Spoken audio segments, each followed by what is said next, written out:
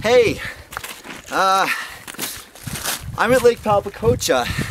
This is probably the most unstable and dangerous lake in Peru. I did this once before at Lakes 464 in Nepal, and I guess you gotta be remembered for something.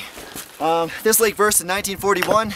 It killed about between 5,000 and 6,000 people. Today, it has almost twice the volume it did in 1941, making it more dangerous than ever. We've been here last couple days filming it, doing some time lapses, and become very familiar with it, but I think I'm going to become a little bit more familiar with it here in just a second. Oh. Let's hope this isn't as cold as 464. That really hurt. Here we go. Woohoo!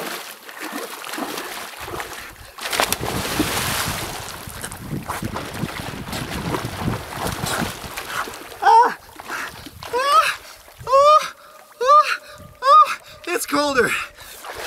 Oh, it's colder. It's a lot colder.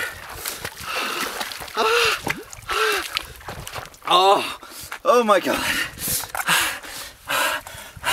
That was worse. Oh, big avalanche behind you. Big avalanche. Whoa. Look at it, a big one. Check it out, avalanche. Check it out, check it out.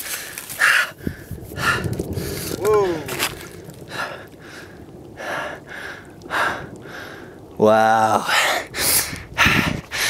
That was all me. I did that. I think that's bigger than yesterday. Oh, it's much bigger. That's huge. It's beautiful.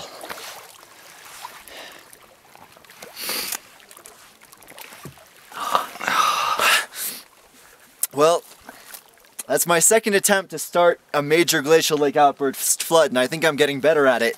I caused a big avalanche this time. Next time, I'm gonna make one of these lakes go. I'm gonna finally get that footage I need.